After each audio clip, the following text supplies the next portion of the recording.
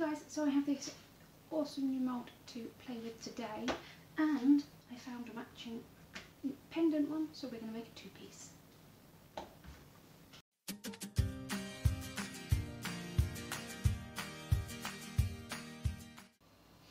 Hey everyone, it's Squdge here and welcome back to my channel. Today I'm doing a really cool project that I'm hoping to share with you. I have this beautiful trinket dish mould of the 3 phases of the moon with a beautiful, it's quite deep actually, and we're going to have a go at creating this today.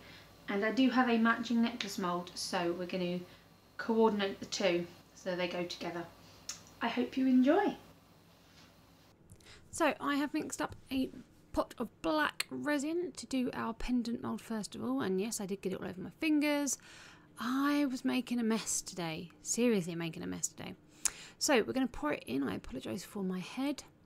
So I'm just going to pour it around. It's struggling to focus because it keeps focusing on the black and then the pink. But I'm just going to do a rough layer like this over each of those dips, indents, fill up the moons at the sides, and then off camera, because my head was completely in the way, I'm just going to sort of run my spatula over the top just to clear off that centre point and make sure all the resin is in the gaps. Then I mixed up a new batch and I got my deeper pouring resin, and I've mixed in a little bit of this opaque black from Resin 8, literally just taking a little bit off the lid. You can see I'm not putting very much in at all to mix up this black. And what I'm going to do is I'm pouring a little bit at a time because I didn't want this to spill everywhere. So I've mixed the black in, and I love these little pots because they are so soft. You can squeeze to a fine point.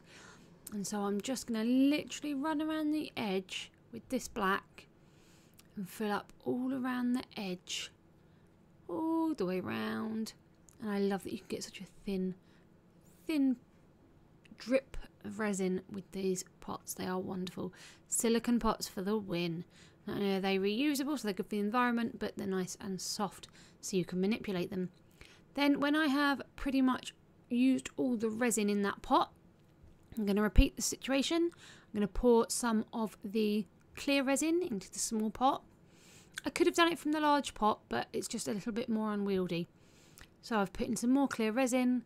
I've wiped off my spatula. I'm going to get a little bit more of black from that lid. And then we're going to mix up the black again to fill the rest of the mould. And I'm going to repeat the process. So squeeze it nice and thin. Try and keep my head out of the way. And then I'm just going to fill in all of the side pieces so we get this nice black edge to our piece. And it is... just watching it go in so perfectly is quite hypnotic. Yeah, that is so lovely to watch. So we're going to let that cure for 24 hours because this is the slower cure, deeper pour resin. We're going to demould our pendant, which was just created with the Resin 8 Coat It resin because it's a nice thin piece. And then the Resin 8 Cast It is what I used for the dish, for both the black and the purple we're going to do now. So there is our little pendant, which is beautiful. I absolutely love that. That is stunning. Stunning. I love Resin 8 resin. And so now we're going to mix up a pot of the purple, slow cure, so the Cast It, not the Coat It, the Cast It, and we're going to pour that into our dish. I apologise for kicking the camera. I will get better camera stand at some point where I don't keep kicking it. So that beautiful purple is going in. Making sure I don't put too much in. There we go. And then we're going to give that a mix up and pour it into our pot. And I have to say, this purple is just... just look at the colour of this purple. Oh my gosh. That is like the perfect purple. It's gorgeous. So we're going to give that in, give it a second to relax, heat it with the heat gun, pop any surface bubbles. But this Resin 8 Coat It doesn't get any bubbles. It is beautiful like that. And then we're going to let this cure for another 24 to 36 hours to make sure it's completely cured before we pop it out. And I absolutely love that colour. But as you can see, I had a little bit left, so I decided to pour another pendant, this time in the purple. So again, we're going to do the same thing. We're going to just fill up the moons at the side and then just do the thin dribble around the hook at the top and the lines across this centre of the pentagram. And this purple. Like, I want everything I own to be this purple. It's such a pretty, pretty colour. I love it. Right, let's see how these look. Hey everyone, we are back to demould. I'm so excited. You will have seen me demould this piece. I also poured a purple one because we had purple left over. So let's take this little baby out. So pretty. Such a pretty purple. Oh, I love it.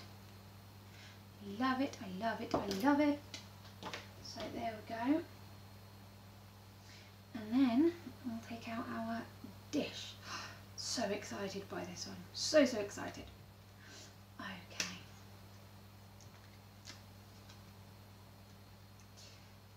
So pretty. I love purple and black together. I love it. It's my favourite colour combination.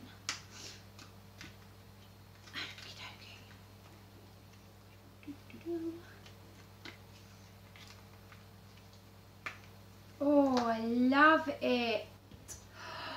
Oh, that is so pretty. I'm hoping you. Oh, that is so pretty. So, so pretty. Oh, I'm so excited. Love it. Don't know whether to do the pentagram inside black or just leave it as a sort of a subtle. Oh, and there are pop our necklaces inside. Yee. Oh, I absolutely adore this. Yes. Let me know what you think, guys. Should I colour in the pentagram or should I leave it as it is? If I colour it in, do I do it black? Do I do it white? Do I do it another colour? Let me know what you think. Thank you very much for spending time with me today, guys. If you have enjoyed this, please give it a big thumbs up and consider subscribing. And I'll see you next time. Keep crafting, guys. Bye.